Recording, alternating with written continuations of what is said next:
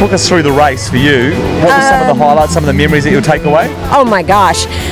Standing and looking out and seeing the Cape de Colk, and then when you come back and you see the rocks and you see the beach, oh, it's beautiful. It really was. When you turn and head down towards the remarkable rocks, it's just spectacular. No, it's just gorgeous. Just when we were running down towards the rocks and just got the first glimpse, and I mean it was raining, so it was off in the distance and through all the rain, but just getting the view as we're then running back towards the arch and looking and seeing the rocks over there. They're such an iconic sight. Yeah, I really enjoyed Remarkable Rocks. I love the fact that we could run down onto the boardwalk.